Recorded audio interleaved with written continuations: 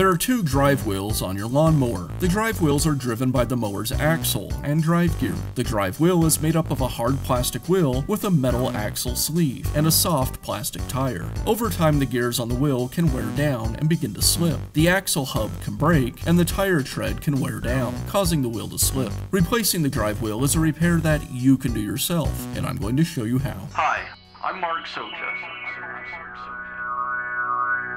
Do-it-yourself repairs like these are easier than you might think. From lawn machines to cordless drills, kitchen mixers, Outdoor grills.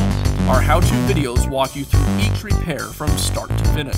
So doing it yourself means never having to do it alone.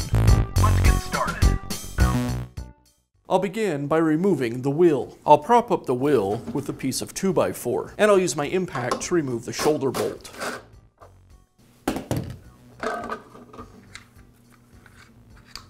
Now I can install the new wheel. I'll place the shoulder bolt through the hub in the center of the wheel. Now I'll align the hole in the wheel cover with the hole in the pivot bracket and thread the shoulder bolt into the pivot bracket.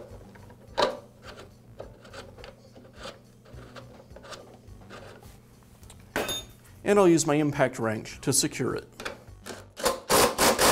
And that's how you can install a new wheel assembly on your lawnmower. Be sure to check back often for new videos and expert advice. If you found this video helpful, give us a thumbs up And leave a comment.